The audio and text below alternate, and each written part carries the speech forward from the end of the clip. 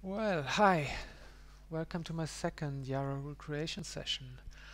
I thought it would be a good idea to show you how I would create a YARA rule from scratch. So no, no commenting, no review of existing YARA rule, or refactoring of an existing YARA rule, but the creation from scratch. And I started to look at this report that I had on my thread research stack and started to process it. It's a report by Anomaly on FIN7 group activity with Windows 11 Alpha themed docs. And this includes a Word document, user progress.doc. We can try to find these samples on VirusTotal. It's one possible thing that we can do. Yeah, it's on VirusTotal, but we can also try to find these on FIN7 Maldoc. You can also try to find these samples on different platforms. Let's see. For example, I use my tool Moonin to discover these other locations, and you see down here below the main section you find these notices which tell you where you can find that sample, also not just on VirusTotal, but also on Malshare. Malware provides it. Hybrid analysis, it's most often it's shared there, or any run as well. On Intezer, it's Intezer or Intezer. I don't know the right pronunciation, please help me here. But they have also an analysis of that sample one could look at. So what I do is I open up that sample in a hex editor. I've already opened it here. And what I first do is I start a string search. So this is 010 editor, my favorite hex editor. The new beta version includes this small minimap here on the right side. That's something that you do not have in the current version, but only in the beta version that has been released yesterday. So don't try to look for it in your current productive default version. So what we see here are these decimal encoded strings, I would say, because the numbers are never higher than 255. I think they also mentioned this in their report. I've just scrolled over it and I've seen this, something telling me that there's a key and these are the values. So if this is encoded, not encoded, sorry, if this is encrypted in some form, I think it would be unusable, because the code would also always be different depending on the key. So I would not include these in my YARA rule. But there may be other strings included in that file that we can use. So I scroll down here on the right side. I use the page down to scroll faster. Sometimes even that is not enough. Like in this case. This scroll over these shorter string samples and see where this changes. Here are the first strings that appear that look more usable, like the John string and the word data string.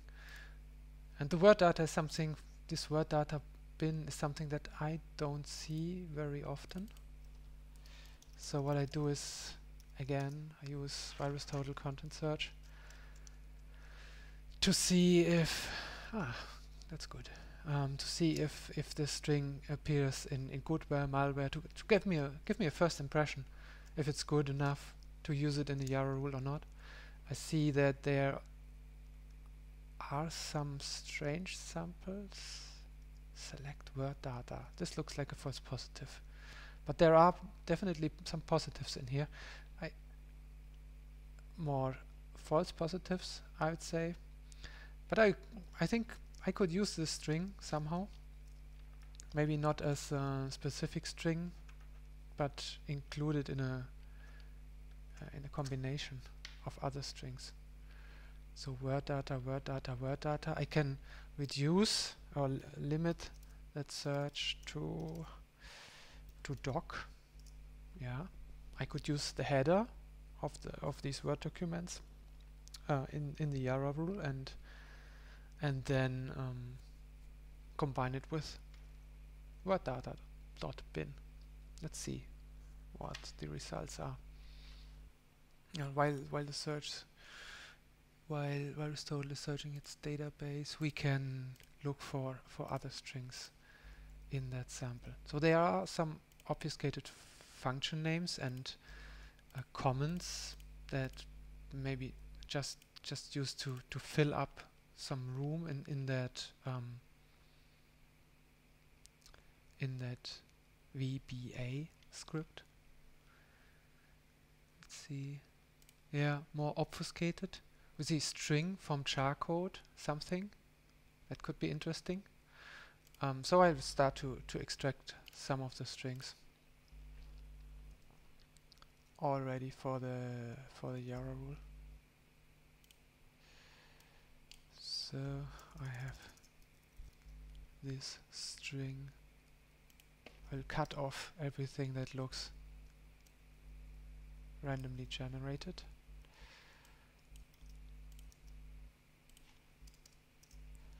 We have my coworker. Oh, what did happen here? Ah, I know what happened.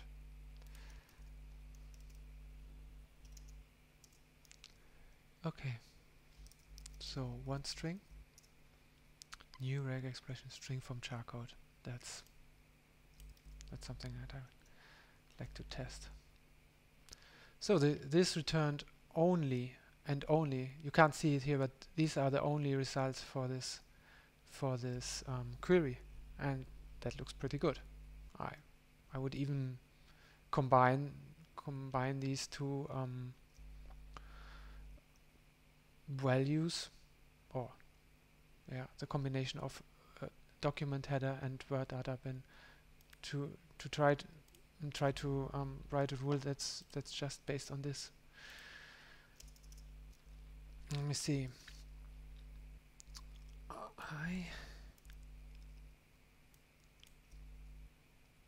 was word data.bin. So while the query runs in the background, word data bin. I'll use ASCII and full word. Full word just to make sure that there is no such thing like this, or so there are no there are word boundaries before and after this string. I think an underscore would still be a word, but every other character would be a word boundary. So this should be fine. Okay. Normally I would do this with jargon, extract the header, but let's do it manually today. The header of this would be cfd0 condition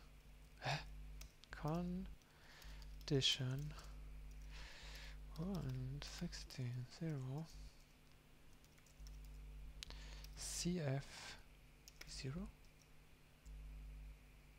cfd0, correct, and 1 of x, and let's combine this, or 3 of them.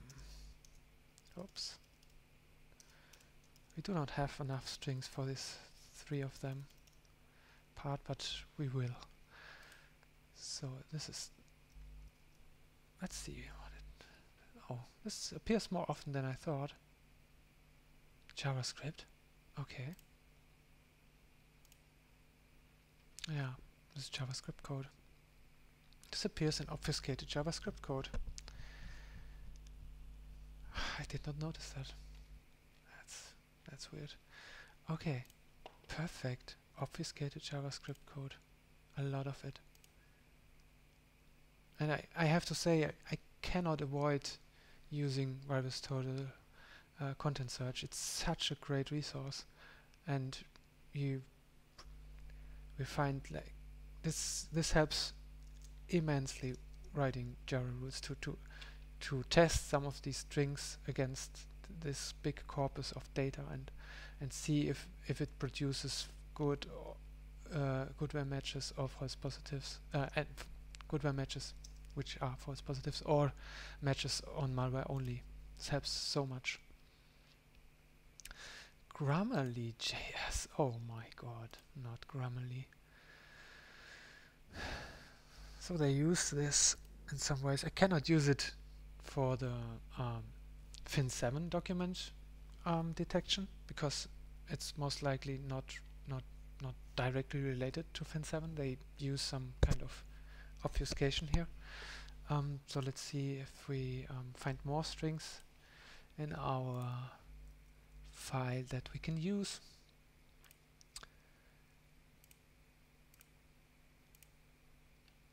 I think I will split up this rule again and make one that looks for the obfuscation.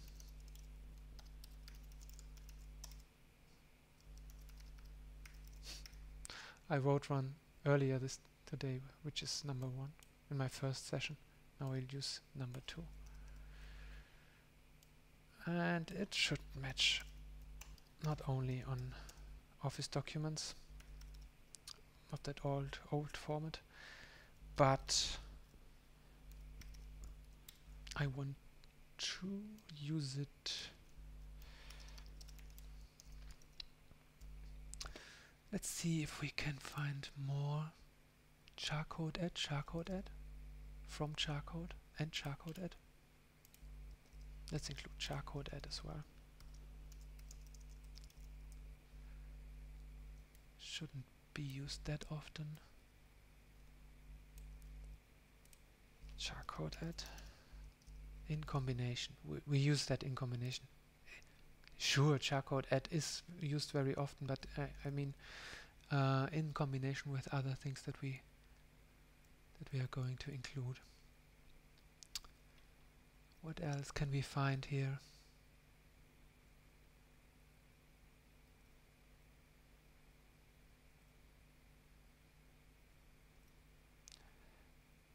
Substring 0 combined with this one. These are just elements of which I think that they would appear combined in that obfuscated code. Let's move on. A new shell. Let's use this as well.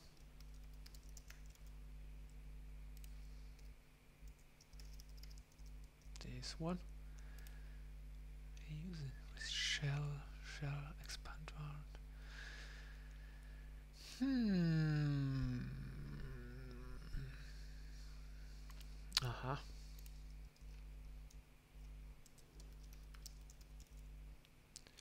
This is something that evaluates the milliseconds.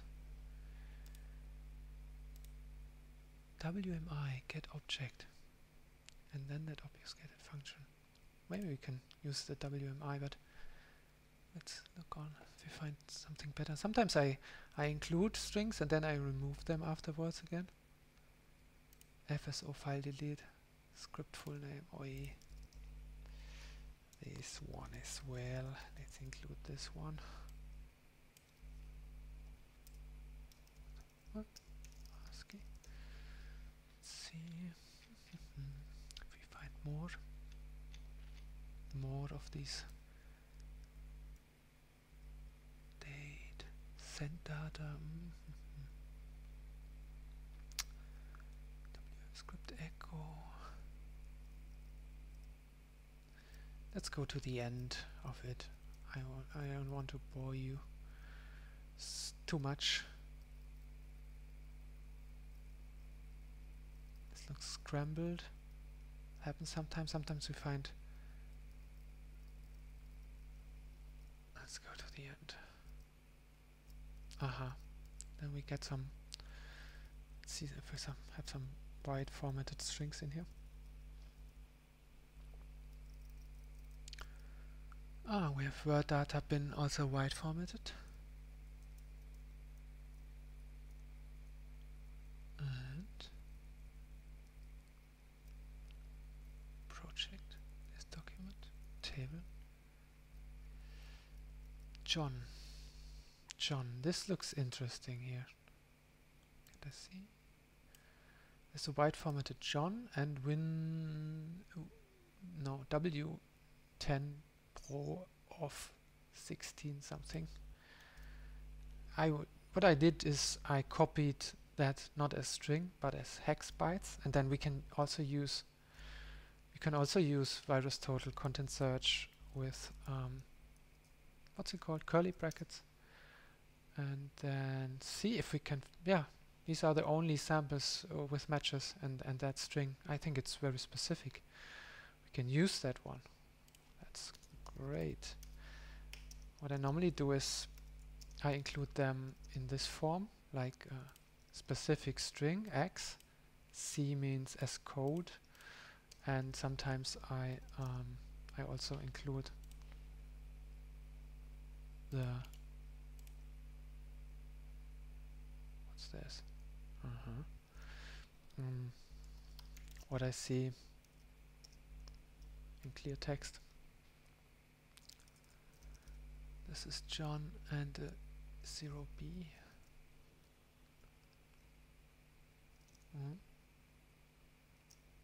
No. Something like that. It's just for someone that he has a little bit of clear text, or he can a bit understand what's used here as an explicit string without using Cyberchef and hex decode or something like that. So what we tried here in the upper rule is to pin that rule to FIN7 activity by the strings that we have selected, by the Word data string and the John string. FIN7 MSDoc September 21, the first one. Yep, and then 3 of them does not work. But let's see, maybe there is something. Sequence still. Yeah, maybe something right on top with that encoded payload. This is embedded package with a key and that payload, which gets decoded later. I don't think that it would be wise to use this code and the key.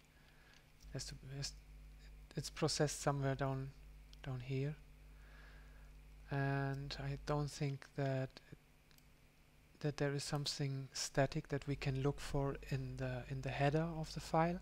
Sometimes you can write a rule and look for a string in a certain section. Like this is pretty up in the file. And with the position is, I have to make this. You can so that you can see it. The position is here within 3000 bytes. So one could look for sequences like this sequence, but this is completely random, I would say. I would say it's completely random, and the key as well.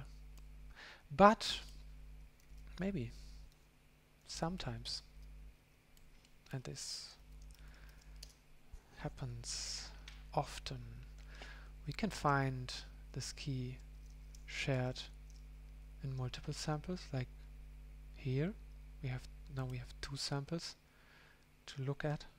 I will open that one up. Let's see. Okay. What do we have here? It's good. It's good to look at other samples that are similar to see if there are overlaps that you can spot right from looking at it.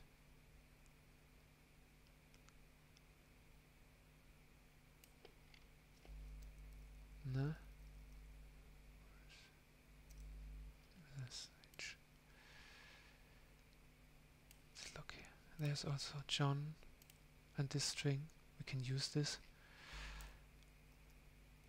You see there is project, this document, and then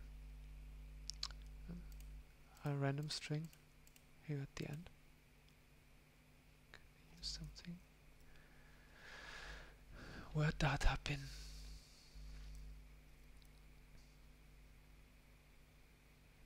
Picture object pool. I'm not sure if I would combine this word data string without anything else. What's this?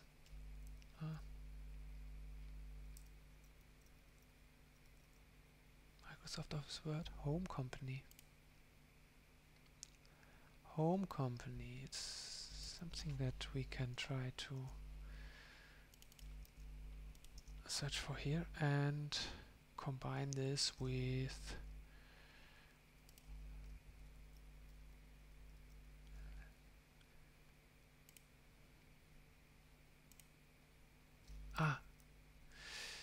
did we have something else?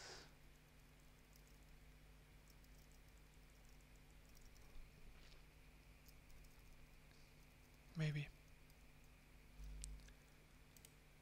package word data bin doc for JS new word data bin.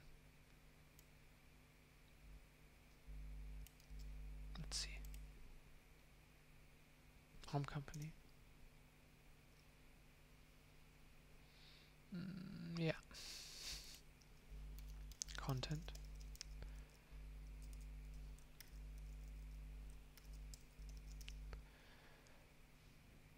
Yeah. In that combination, it would also trigger only on these 7 samples that we have seen so far. So what I would do is I would combine the word data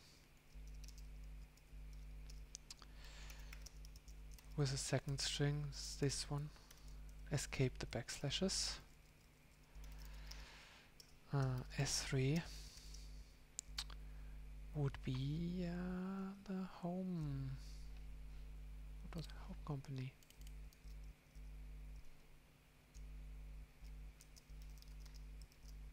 Let's use this one. So either it's this one, or we can use the.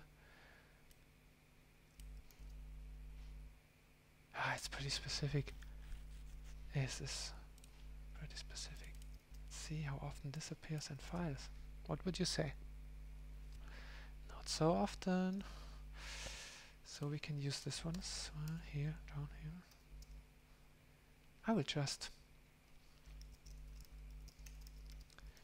Yep, this is asking 3 of them. This, or this.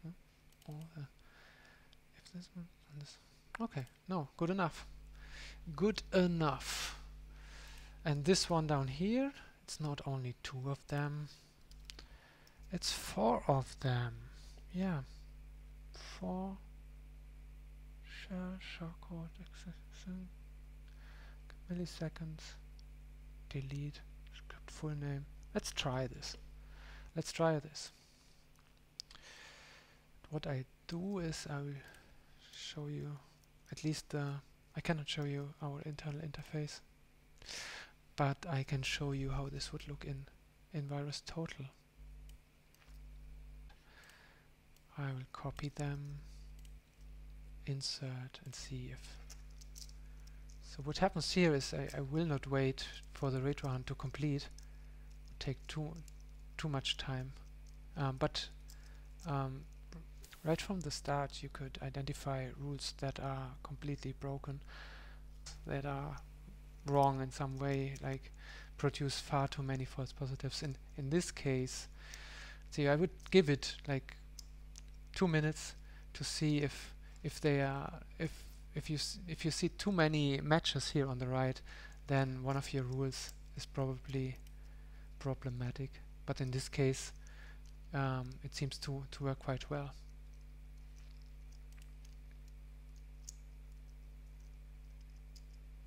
Yeah, seems good. Okay, I think we'll also share the rules with the signature base. Now that everyone has seen them, I will make them public. Don't have to rewrite them. Okay, that's it. I hope you liked it. See you the next time.